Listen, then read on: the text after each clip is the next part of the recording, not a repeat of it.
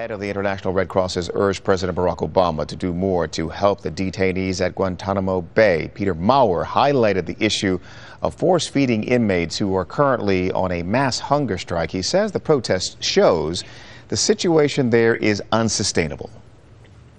The issue of Guantanamo is politically blocked in this country.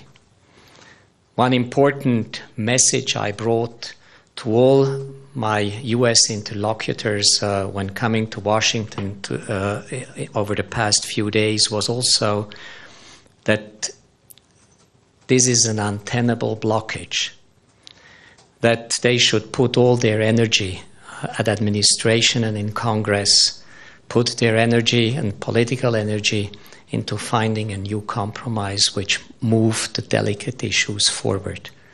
Well, the hunger strike at Guantanamo Bay has now entered its third month. Rights activists across the U.S. have been demanding the closure of the facility. It has once again raised the issue of President Obama's commitment to shutting down the detention center. Rosalind Jordan has more now from Washington. Obaidullah has been a detainee in Guantanamo Bay for 10.5 years. He's been on hunger strike for the past 64 days. His lawyer says he's lost at least 18 kilograms, a quarter of how much he used to weigh.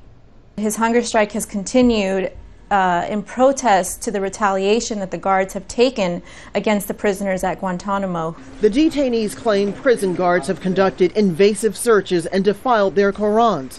The U.S. military denies the charges. Where both the military and the detainees' lawyers agree is that ultimately the 166 men at Guantanamo are frustrated because the prison is still open. But U.S. President Barack Obama hasn't been able to close the facility, despite his pledge to do so, and in spite of congressional opposition to his plans. It's only because more than 40 detainees are on a hunger strike that the issue is even being addressed by the administration. The president remains committed to closing Gitmo for national security reasons. Critics say it's time for the White House to use some of its political capital on Guantanamo to try detainees in U.S. courts, to house them on U.S. soil, and to set free those who haven't committed a crime. We are extremely worried about him putting his life in jeopardy. He is willing to do so if it's the only way that he is going to finally be provided a trial. The White House blames Congress for blocking every possible way of closing Guantanamo. But for the detainees, this is a matter of whether anyone in the U.S. government is paying attention to their demands for due process and fair treatment. Rosalind Jordan, Al Jazeera, the White House.